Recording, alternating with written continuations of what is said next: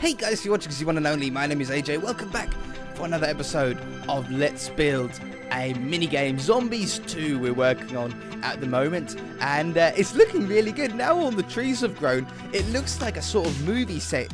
You know, the rest of the world is all blank and bare, but when you're inside the world, it feels like you're in the middle of a biome, you know, actually in the middle of a forest. Exactly how it's like on movies. You know, you watch movies and you think, oh yeah, they're in the desert. When in fact they're actually like inside of a studio and it's got like a desert background on it.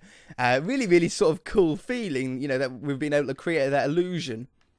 But today, I've been working on a hopper clock, okay? We might not all know hopper clocks. If you don't know what a hopper clock is, basically it's a redstone clock that's actually pretty compact, doesn't really lag the world all that much, and is customizable very finely. You know, you can really choose exactly what you want. So let's show a demonstration first. I suppose we should have a redstone line coming out.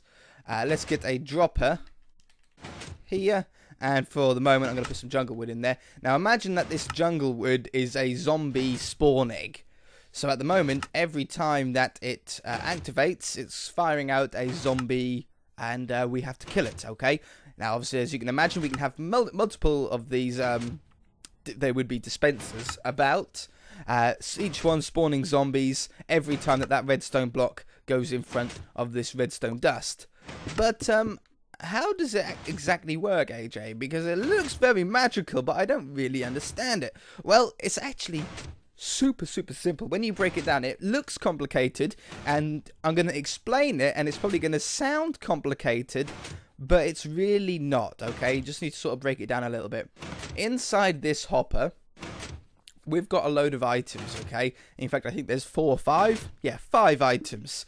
And what's happening is the items are going into this hopper and then into this hopper. They're sort of pointing in towards each other, okay? So they're filtering into this one, then filtering into that one, then filtering into this one, because they're pointing into each other. We've got this redstone block, and every time it's in front of a hopper, it's locking it, which means that the items inside the hopper can't go out. When the hoppers in the other one leave, it turns the comparator off, turning the block off, turning the redstone off, retracting the piston back, pulling the redstone block with it, turning the opposite hopper off. I know that sounds really complicated, so we're going to build one, okay? Maybe that'll help a little bit. Let's get a block of white something so it's a little bit easier to see. Okay, so what we're going to do first is put down 2 pistons, one facing one way, one facing the other, okay? Both sticky pistons here with 2 blocks in between.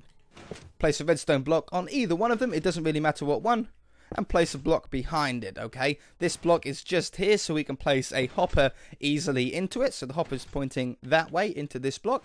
Remove the block, crouch, and place another hopper going into it. So if I put an item in here, as you can see at the moment, oh, if I take that away, as you can see, it's now going to be flashing in and out because it's going from this hopper into this hopper, into this hopper, into this hopper, into this hopper, in eternal, like it's forever falling.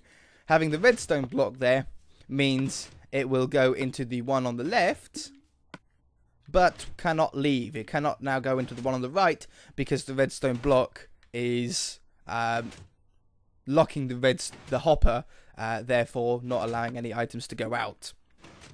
All we need now is a comparator on either side, followed by a block, and then a piece of redstone dust. And that's it. So what's so good about these hopper clocks, AJ? They're compact, they're pretty small, but why are they so good? Well, you can literally have an infinite amount of lengths of time. If I put 1 item in there, it's a very fast clock. If I put 4 items in there, it slows the clock down. In fact, that's nearly a second. I haven't got a stopwatch, and I'm not like a genius of timekeeping, but I would say it's about a second, isn't it? Like 1 Mississippi, 2 Mississippi, 3 Mississippi. It's a little bit slower than a second, I would imagine. But yeah, you can slow it down. You can even put more in there. And boom, it slows it right down. And obviously you can go crazy, you can put stacks of items in there and it'll take a very long time before it changes. Very, very cool, okay? Now we can even turn these off. If I place, let's speed it up so we can see that it's turned off sooner. How many's in there now? There we go. Okay, so it's a fast clock again now. If I put a lever on here, I flick this lever, this will constantly keep this redstone on.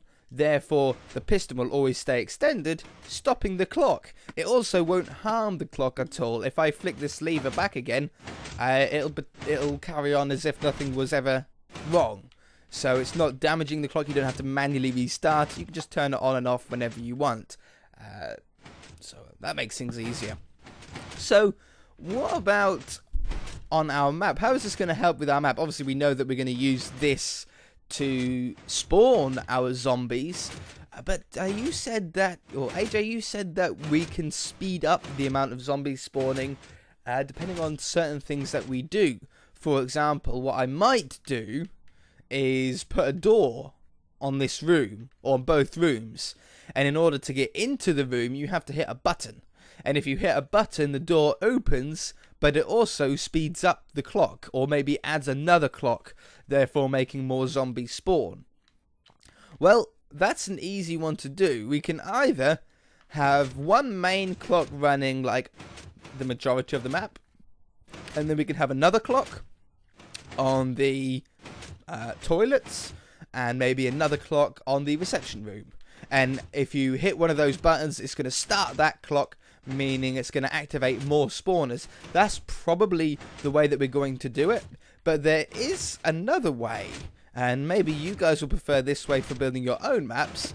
But this way, I'm just going to sort of build another one next to me here. We're going to put the hopper into there, hopper into there. I'm just building another one here. You see behind it. That one, that one, that one, that one. And this one will make faster. Okay, so let's just slow this down just by a little bit. So we've now got one going slow on the left. In fact, that's a little bit too slow. Just so we can see it moving. Yeah, so we've got one on the fast on the right here, one going slow on the left. But we can actually like choose which one we want activated. And I think the easiest way to do that would be to come underneath here and place a torch underneath that block. Okay, that's going to turn that hopper off. And the same under here. If I place a torch under there, that's going to turn that hopper off, because the torch is powering the block, therefore powering the redstone dust, keeping the piston extended forward. If I now just come underneath here, I'm trying to do this in a really sort of as easy to understand as I possibly can. But if we have redstone coming out here, I can now turn these on and off. If I flick that lever, it'll turn both of them on. Okay, so we can see them both moving. I can turn them both off. But we can also do it in a way that it will actually invert one of them. If I do that, and I do... What's the easiest way? Could I put that on top of there? Yeah. And then put a lever here. Now we've got the fast clock going, but not the slow clock. But if I flick the lever, it'll now make the slow clock go, but not the fast clock. Okay, very simple redstone, really not complicated, but you just sort of got to wrap your head around it. That's the most difficult part. So let's turn all of these off for the moment. There's no point having them on. And we can now start to put down our spawner locations. So let's grab ourselves some dispensers. And I'm going to grab myself maybe like a block of diamond or something like that, just to let me know where I'm placing these spawners. Probably wouldn't be the most terriblest idea in the world, would it? And we can put these pretty much anywhere. So I think maybe one here. Oh, maybe not there. What is that under there? Oh, are we on... I'm on top of a... I'm on top of a lava pit, aren't I? That's where I am. Maybe I should activate these, open them up, and then I know where they are. By the way, the lever won't stay there. That will be hooked up to a clock as well. Okay. Looks like I've got a little bit of a redstone problem with one of these.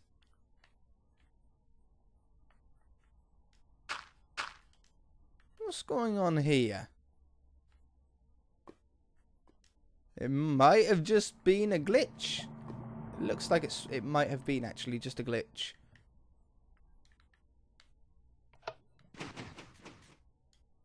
It didn't do this last episode, did it? Oh, there we go. Yeah, it was just a glitch. Maybe it auto-saved just at the wrong time. Okay, so now they're open. We can't accidentally go into the wrong places. Let's get a zombie spawner somewhere here. I can't have it there. There you go, right there then. Perfect. And I'm going to put... No, I can't have it there. You can't have them next to the other redstone. It's going to make things really awkward otherwise. We're going to have that one like that. I'm going to put a diamond block just above it, just so I know when I look down where they are. We're going to have another one here. Like that. Maybe one underneath this tree here somewhere. Oh yeah, this is one of these hopper things. I need to really keep track of those because I haven't been doing those off camera. And I'm going to have to look back into the video to make sure I can see where they all are. That's why I like to cover things up. Maybe I should put an emerald block on top of those ones. And then at least know where they are. Or maybe on the side of it. There we go. Just so I can keep track. I think I got them on the inside here as well. Yeah, there's one there. I should have a spawner in here. Should I have a spawn? Yeah, I don't want people to be stuck in here. So I'm going to put another one down in here. Like that. Just one or two? Let's have two. I'm going to have another one behind the door here. Sneaky one. What is that? Oh, that's the gravel pathway. Okay, so we've got two inside that house. I've got 1, 2, 3 spawners there. I want to have these spread out quite nicely. I want to have one around here. You don't want too many of them. We might end up adding more. We might end up taking them away. It's really hard to tell. Let's have one. Can't have it there. I'll move it over a little bit. Right there. Like this. And put those down in there. Okay. I'm going to want one at the front of this campsite somewhere. Like this. Now we need to remember that there is a cap. There is a limit on how many zombies that we can spawn. So there's not much point putting dispensers everywhere. In fact, there's no point putting dispensers anywhere. If you put dispensers anywhere, you're just creating more lag on the world. This isn't going to be a completely lagless world, obviously, but we can sort of help by not spamming them absolutely everywhere. It's going to hit the limit relatively quickly, and when it hits the limit, no more are going to be able to spawn. So there's not really much point having or hitting that limit if possible. Somewhere over here we can fit another one. That'll do lovely. This is actually a really good one because this one is sort of defending this special end one that we have there. So that's a really good spot for it. And I should probably have one behind this caravan. Yeah. Somewhere around here if I can. Just make sure there's... Yeah, I've got plenty of room there. Beautiful. I'll be able to see when I'm down below as well where these are because I've pillared them up with diamond blocks as well because I'm smart. Okay, on the inside I want at least one spawner in here. In each side. So I'm going to have one spawner there. And I'm going to have one spawner there. The spawners, by the way, guys, just so you know, I don't think you guys don't realise, but these diamond blocks will not stay there. Okay? I think you all understand that anyway, but just in case, they're only there for my reference at the moment so I don't lose or forget one of them or something silly like that. They're only there so I can see if I see a diamond block, I know I've missed one. That's all it is. Okay, so there's all the back. We're going to want to have some out on the road here. Maybe just 3 of them. We'll have one there. One here. And one at the end. There. Okay, I think that's all the spawners that we're going to need. Okay, I don't think that we're going to really need any more of them. We'll have to see. We're going to have to see with the balancing before we really make up our minds. What I am going to have to do, though, is around these dispensers, I might have to block off, like with blocks up on either side, because I'm not sure if the zombies, if the dispensers will spawn them down here or up above. I don't know the exact logic of them, so that's a fun bit of experimenting that we're going to have to do. But let me get like maybe a couple of these wired up, and I shall be back. Okay. Okay. Chink. I think I've got them all hooked up. I was just sort of flying around underneath here. I don't think I've missed any. This redstone is horrible as well. I haven't really organised it at all in straight lines. I should, but I can't. I can never stick to that kind of thing. I just can't. So, if I put a couple of items in here.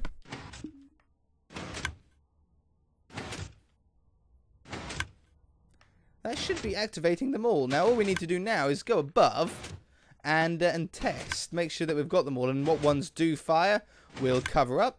And what ones don't, we shall put a diamond block back there so we know. Okay, beautiful. Now, actually, I should probably... I can do it by sound, can't I? I should be able to hear them. But I should probably put zombies in them, shouldn't I? And make sure that they do spawn above the ground. Yeah, not like that. We don't want that to happen. Now... Where'd he go? Let's get my sword back. We don't want that to happen.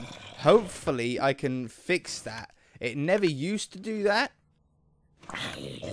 And I'm sure that I can stop that from happening. I really hope. Let's just turn that off for a minute. So I'm going to put another 2 in there. I'm going to cover that up. And I'm going to see what happens this time. Okay, again, he died in it.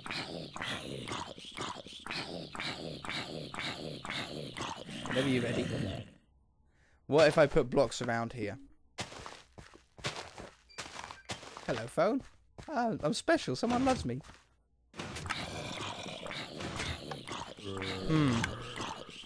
That's really annoying. That's really, really annoying. I'm going to ask you guys for some help here. Because I want them to spawn up the top. And here on console, we don't have access to actual mob spawners. We can change. You can actually change on console now what the spawners spawn. If you do find a spawner, if you go into creative and you click on the spawner with a mob, it'll change it to that one. So you can have ghast spawners, creeper spawners, cow spawners, whatever you want. But you need to find the spawner in the first place. Currently, you can't actually get a spawner from the creative menu. I have no idea why they should really put that in. But maybe you guys can help me out on how to actually make them spawn on the surface. I suppose, at the moment, the only option that I can think of is actually to put the dispenser on ground level. The only problem with that is that it makes it obvious where the zombies are spawning. And I don't want that. I want the zombies to be at least a little bit more hidden. I want to have them sort of appear out of nowhere, although they're going to be coming from specific spots. I want them to just appear. I don't want them to actually be visible on the surface like that. I don't really want that when you're wandering around. I want to have grass there, but maybe that's our only option. I shall let you guys maybe give me some ideas on that. Now, we've got down the locations for all of our potions. That's a really easy thing for us to put in. We've also got our secret enchantment table hooked up to our piston. Yeah, which is all ready to go. It just needs to be hooked up to the main clock. Do we hook up? What clock? It might have its own clock, that. Yeah, that needs its own clock. We've got the Ender Pearl ones, or the Eyes of Ender ones. These ones are going to be our special items. These are going to be diamond armor. There's only, I think, 4 of them, did we say, on the map? These don't need any clock to them. These are just redstone with the dispenser. Once you put it in there, bang, it gives you 1 piece of diamond armor. but what one it gives you is unknown. You might get really unlucky and get 4 sets of boots.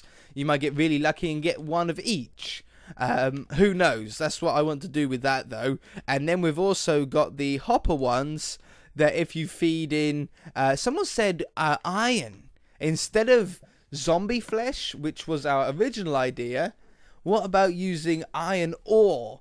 Iron ingots, sorry. Because obviously some zombies can drop iron ingots. They are rarer, but I actually sort of like that idea.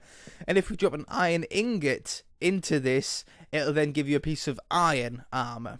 Or iron weapon, iron sword or iron armor, one or the other of those. So they don't need any clock. What does need to run on the main clock? We need all the spawners running on the main clock. We need a way to maybe even speed up the clock for when you activate other areas. And we need a clock for the enchantment. But that's a really easy one. In fact, we can do that this episode. We can do that right now. Let's have... I might even have enough space actually in this little hole here. Who knows? We'll grab these. Grab those. I like grabbing a nice white block for it. But I want it nice and sort of compact if possible. No, we should be fine. Right there. That one. That one. No, I can do it over one. There. That one. That one. That one. Comparator. Block. Redstone. Block. That shouldn't play around with that at all. We should. Yeah, I can't see that messing up with that. I can now stick an item in here. Let that start ticking away.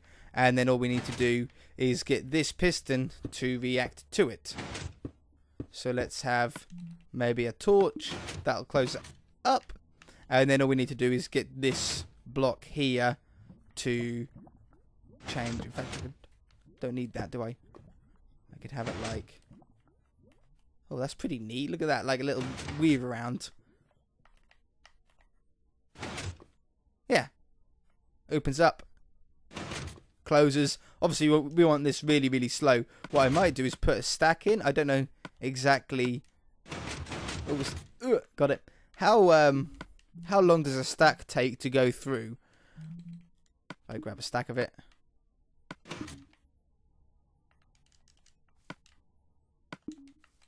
Let's just see. So we're back. Woo! I fell in lava. I would have died. See, that's how good those lava pits are. They're perfect. Let's just see how long it takes. We're fighting zombies and stuff. We don't want it to open up too often. We want this to sort of be a rare occurrence for something that you really want to take advantage of while it is open before it closes up again. This is... Oh, there we go. Now it's open.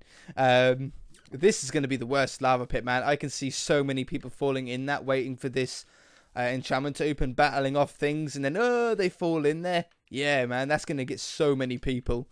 Okay, and then that'll stay open for a whole stack's worth, and then we'll close up. I actually really like that idea, because when it opens up, everyone's going to be like, oh, it's open, the enchantment's open. Everyone's going to crowd around here to try and get their stuff enchanted. Hey, did that actually stop me from enchanting when that closed in front of it? That might have. If you guys enjoyed the episode, hit that like button. If you haven't already, then feel free to subscribe. That's all we've got time for this episode. Bye!